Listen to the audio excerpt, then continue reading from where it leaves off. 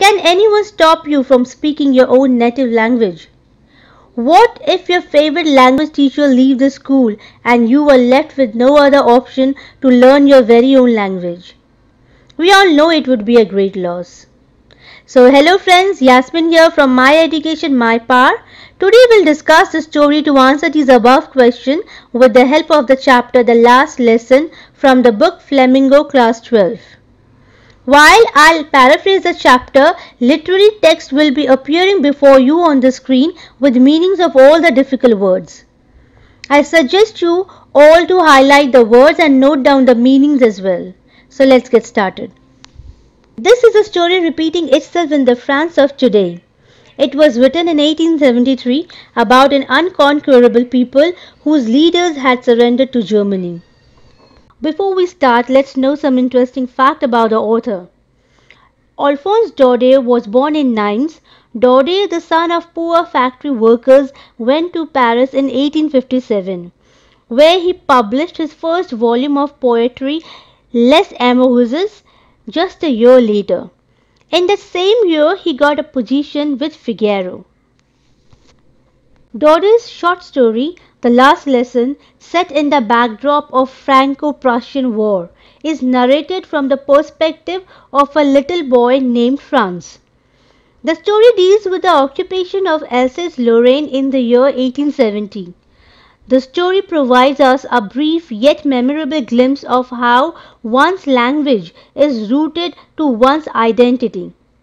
The last lesson is a great reminder of how important it is to love and learn one's language in order to protect one's individual and collective identity.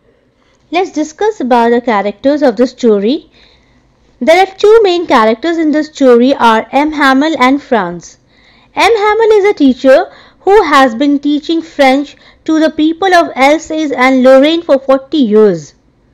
Though he is a dutiful and sincere teacher, yet at times he too neglected his duties and sent children to water the flowers or gave them a holiday when he wanted to go for fishing. Franz, who is the protagonist of the story, is a student at M. Hamel School. He is negligent about his studies, but later in the story his attitude changes and he understands the importance of his own language. Watcher is a blacksmith. Hausher, like a watcher, he is also a minor character who attends the last class.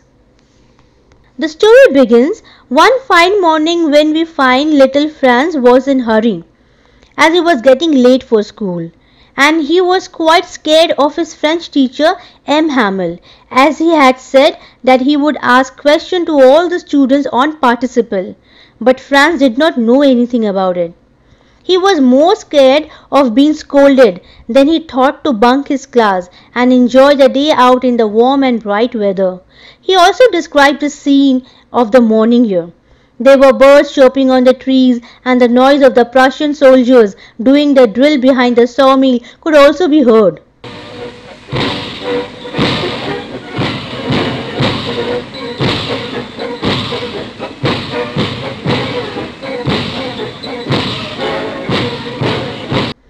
The scene outside was more attractive than the oral test of participles, but Franz controlled the temptation and chose to attend school.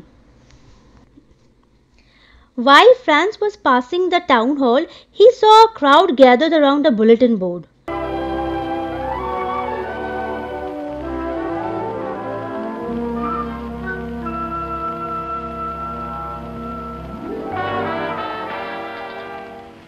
Here, bulletin board is a notice board where all the bad news had been communicated to the people through this board. Now, what was the bad news here? Actually, the war with Prussia had begun 2.5 years ago, and the Alsace and Lorraine were occupied by the Prussians. Apart of this, many other bad news like lost battles, droughts, and the orders of the commanding officers come through this bulletin.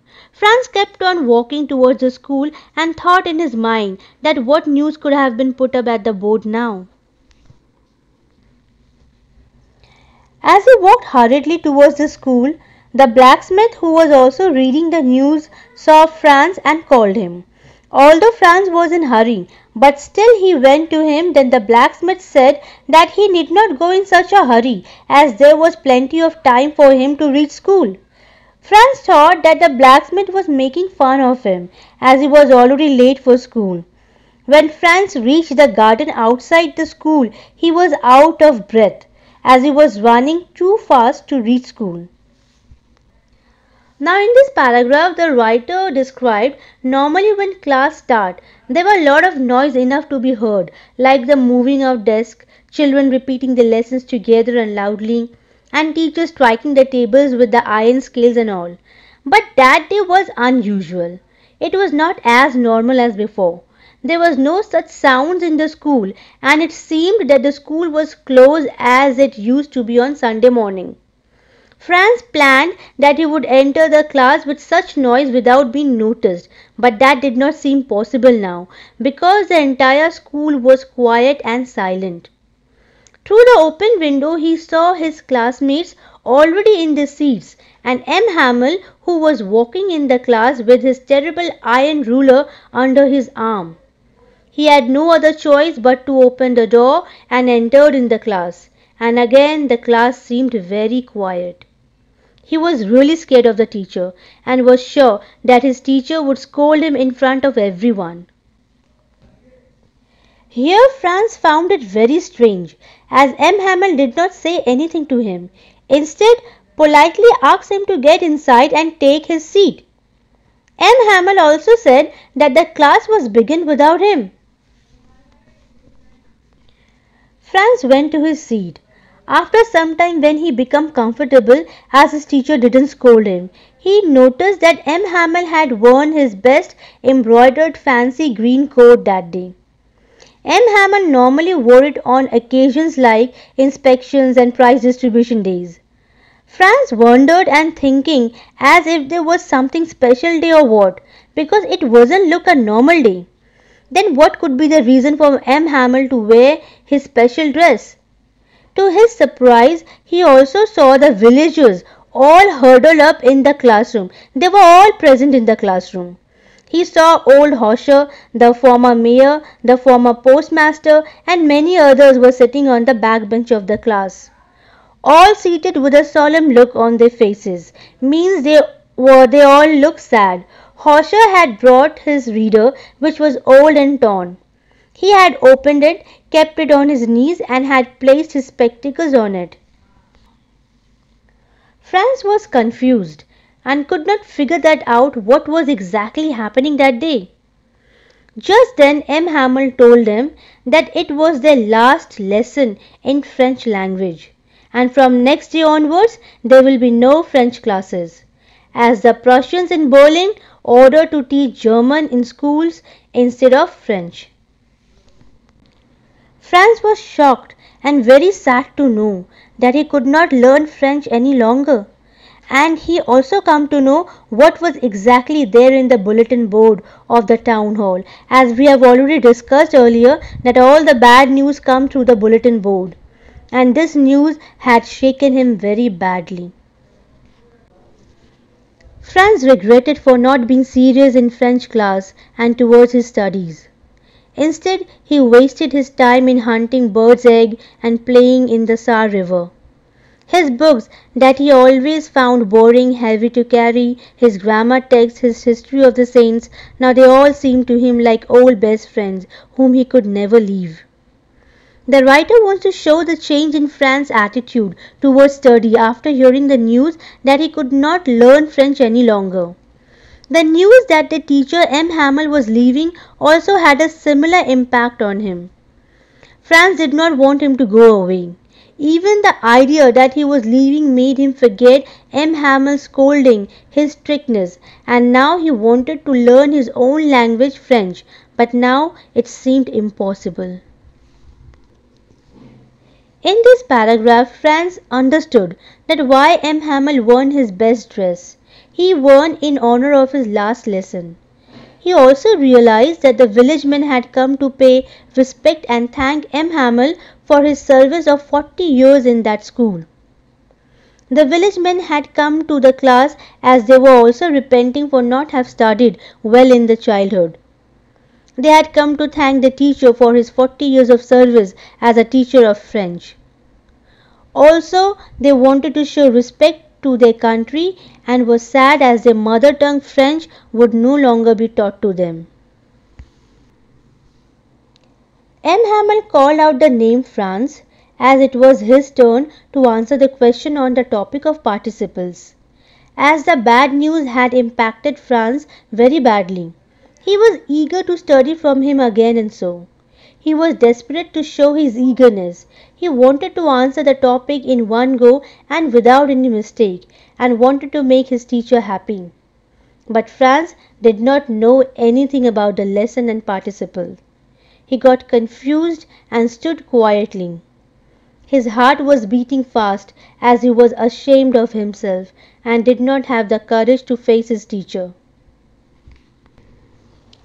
M. Hamel said to Franz that he would not scold him as now he had realized his mistake. Every day Franz told himself that he would study the next day, but now the opportunity to study had over, and he knew nothing, not a single thing of French letter. M. Hamel said that all the people of Alsace were to be blamed, as no one was serious towards learning. He told the class that the enemies, here enemies are the Prussians, would laugh at them and would say that they only showed off to be Frenchmen, as they can neither speak nor write their own language. He further said that France should not feel guilty, as everyone was at fault. M. Hamel also said that Franz's parents were not interested in getting him educated. They wanted him to work at a farm or a mill and earn some money. He said that as a teacher, he was also not interested in teaching them. He would send them to his home to water the plants. Sometimes he would declare a holiday and go for fishing. M. Hamel praised their mother tongue. French language has been the most beautiful, clearest and most logical language in the world. He tells the class to guard their language, as it is the only way to free oneself from the prison of slavery. If a person knows his mother tongue well, no one can enslave him. Knowing the mother tongue well as a language is a tool to fight domination. The teacher took a lesson in grammar. That day Franz was surprised that he understood the lesson without any difficulty.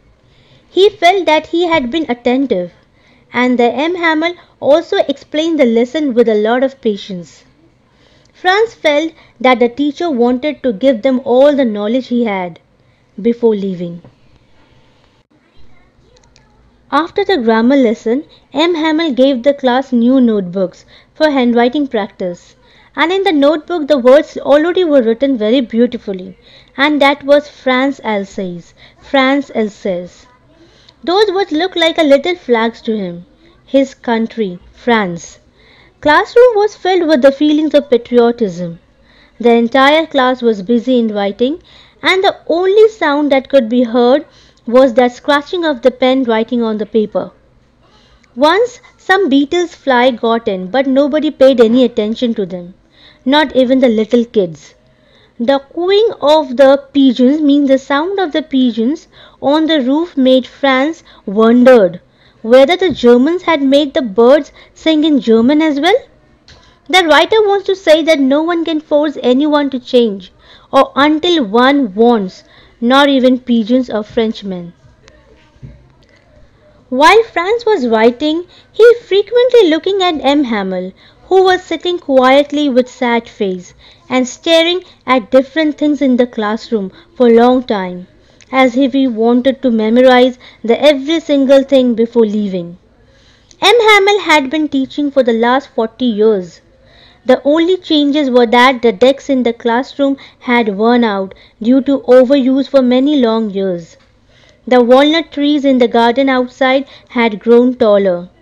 The hop vine on the outer wall of the school building had climbed up to the roof. Franz feels that the teacher must be heartbroken, as he was asked to leave the place forcefully, where he has spent 40 years of his life.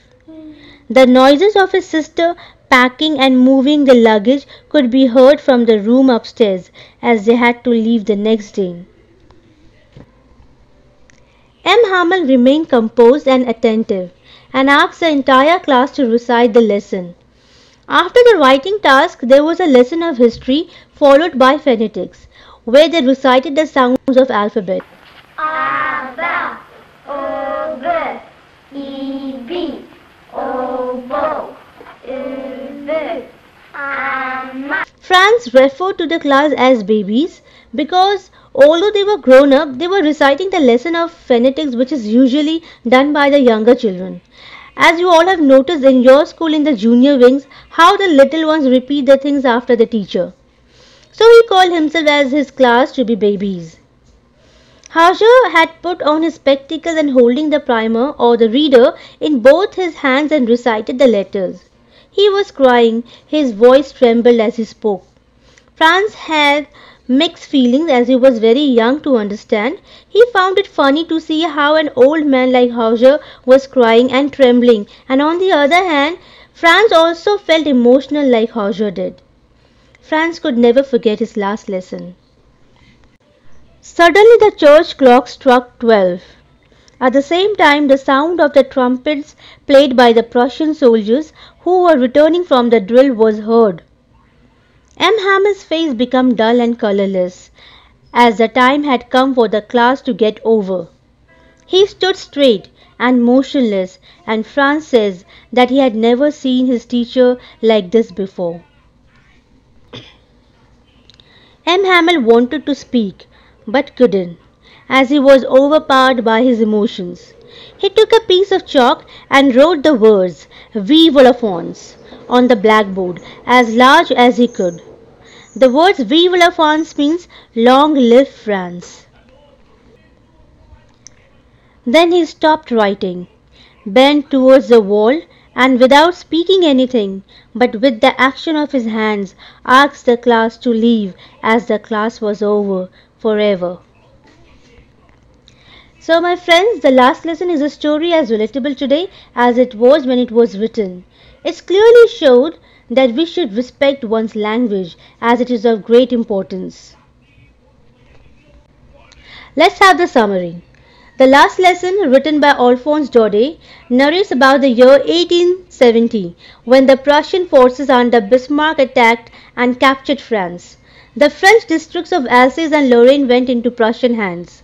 The new Prussian rulers discontinued the teaching of French in the schools of these two districts. The French teachers were asked to leave. Now M. Hamel could no longer stay in his old school. Still he gave the last lesson to his students with utmost devotion and sincerity as ever.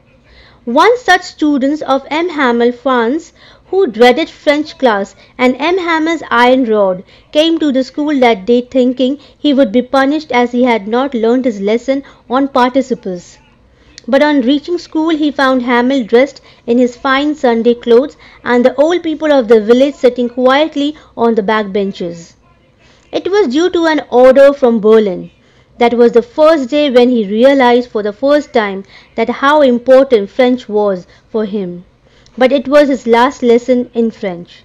The story depicts the pathos of the whole situation about how people feel when they don't learn their own language. It tells us about the significance of one's language in one's life for the very existence of a race and how important it is to safeguard it. I hope you have got the answers of the above questions which I had asked at the very beginning of the video. Well done for sticking with me all the way through to the end of the lesson. Make sure you subscribe to the channel if you haven't already, just down there. So I will see you in the next one. Till then, take a very good care. Thanks for watching. Bye for now.